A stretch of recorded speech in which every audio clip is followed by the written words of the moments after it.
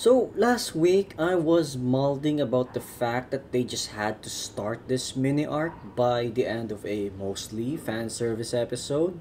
Thankfully, the show gave us a reasonable story as to why Dia needed to fake her death in the scenes to come. So, at least in that respect, I can rest easy watching the rest of the episode. And I actually find it funny that Cian and Lou are literally father and son with the reveal that both boys have broken their principles once for the sake of their wives. And before talking about the main course today, I actually like this part between Tarte and Lou because normally slipstreams as a concept I only encounter them mostly in cycling competitions because my brother has a thing for cycling, so the idea is often visible to me. And in the case of this anime, seeing such an idea executed here quite decently, definitely another set of brownie points for the author for adding something scientific to our story.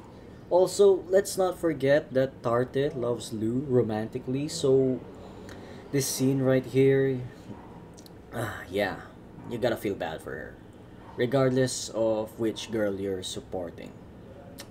And as for the actual assassination slash rescue mission, not gonna lie, every second of this entire sequence, all the way to the end, my mind was chanting, please don't end prematurely, please don't end prematurely, please don't end prematurely, over and over again, because I just can't afford to be cucked by an episode once more or I'll probably lose my mind. And grenade launchers aside, when Dia and Lou finally reunited in this scene right here, I was ready to bring out the champagne bottles and they just had to play the ending song. Tangina. Busit. Ihintay na naman ng isang linggo. Gago. Yape. Well, I've said it before. I'm going to say it again. If there's one fatal mistake that I've made as I was watching this entire series, it's that I should have just binged this instead. Seriously.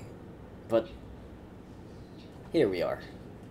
And with that said, that's basically it for this episode. Maha looking so concerned here. Well, whatever it is, it has to wait another week. And as always, I thank you all for watching and see you guys next week for the finale of this series.